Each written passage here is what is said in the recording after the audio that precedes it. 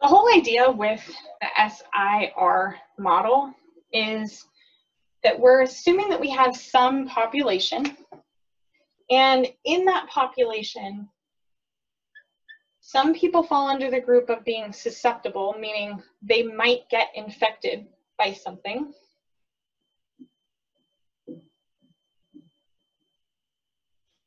We have some part of the population that already is infected, and some part of the population that is recovered or removed. Now, we don't like to think about the grim reality of this, but if it's a disease that you couldn't recover from, then we say removed because that individual has died. So R can either stand for recovered or removed, depending on what particular model you're looking at.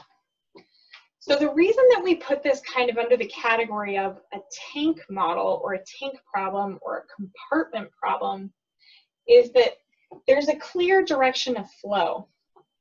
You're susceptible to the disease, and some percentage of the population that was susceptible will be infected. And then some percentage of the population that is infected will, in fact, recover. So we model this with a differential equation by saying that the rate of change for the number of people that are susceptible to the disease, and just like with a tank problem or a compartment problem, we're thinking about this as a rate in minus a rate out. So when we think about the number of people in the population that are susceptible, if we assume that the total number of people in the population is not changing, then we can't ever get new people in. We won't get more new susceptibles. In terms of that rate out, well, now we want to think about what's happening. Our population that is susceptible, the reason it's moving out of susceptible is because it's moving in to the infected population.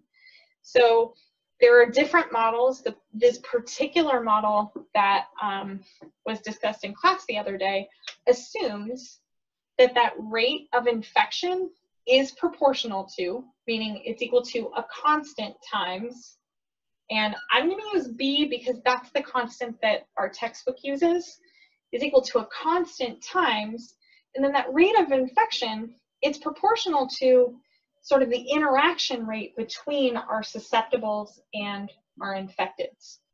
Meaning, if I have lots more people who are, if I have a large population that's infected, then I have fewer susceptible because more of my overall population is here, not here. But in general, that transmission is going to happen because my susceptibles are interacting with the infecteds. So the rate is proportional to both the number of susceptibles and the number of infected. Now let's look at the number of infected individuals.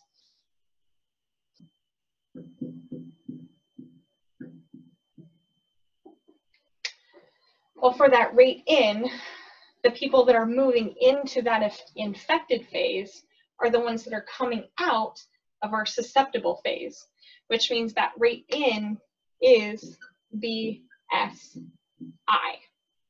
Now, in terms of the rate out, here we want to think about a certain percentage of the individuals who are infected will recover. It doesn't matter if you've been infected, it doesn't matter in terms of like moving out of the infected phase. We can't move out. The underlying assumption here is that we can't move out of the infected phase and back into being susceptible.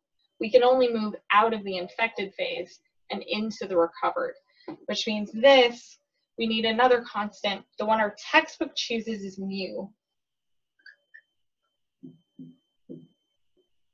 And then that last part is our dr dt. And what's coming in to our group that is recovered or removed is this group right here.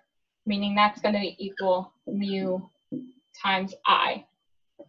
There is no rate out for my recovered individuals. We're assuming that once you're here, you stay there. You don't ever become susceptible again. And because you've recovered, we assume there's some level of immunity and you're not going back into the pool of infected individuals.